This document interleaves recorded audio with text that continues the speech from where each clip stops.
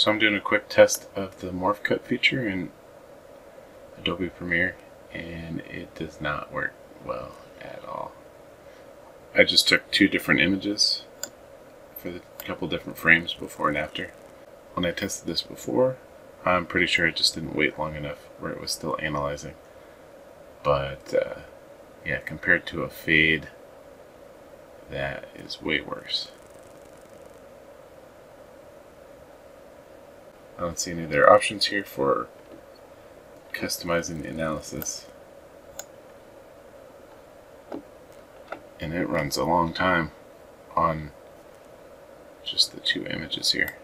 It should be able to just do the face tracking and morph it. Yeah, not good.